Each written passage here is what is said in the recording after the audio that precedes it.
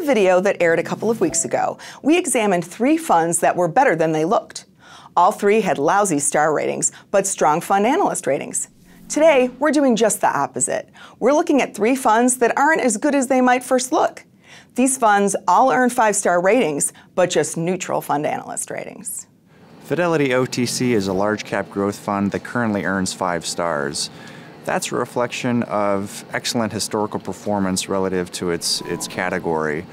For example, the fund beat 95% of its category over the past 5 years, and that outperformance is mostly attributed to bold bets made at the stock level.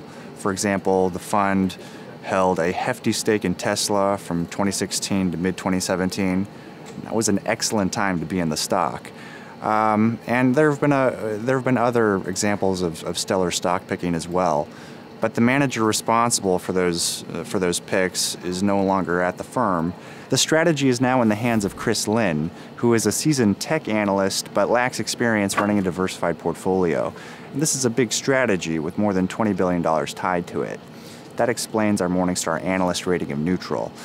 Lin hasn't proven himself yet on a strategy of this size and scope.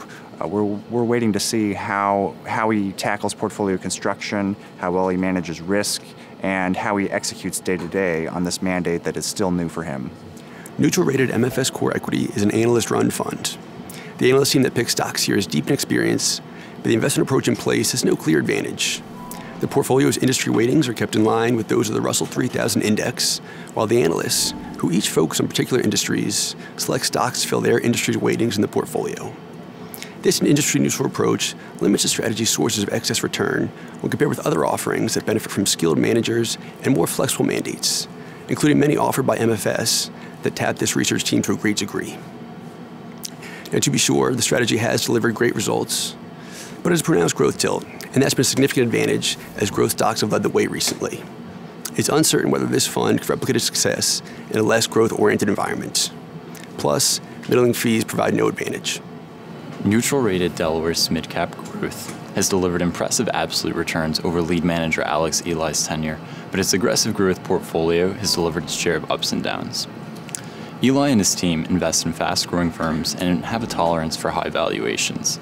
It's significantly more growth-oriented than the Russell 2500 Growth Index and the typical small-growth Morningstar category peer. And with 30 to 40 names, it courts a considerable amount of stock-specific risk.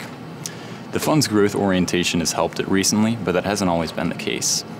In the second half of 2016, for instance, when value stocks were in favor, the fund lagged the Russell 2500 Growth Index by 15 percentage points. That sort of volatility has been characteristic over Eli's tenure, especially in down markets where the fund has tended to lose significantly more than the index. The volatile pattern of performance suggests that this is a fund that would likely struggle to navigate an inflection point in the market.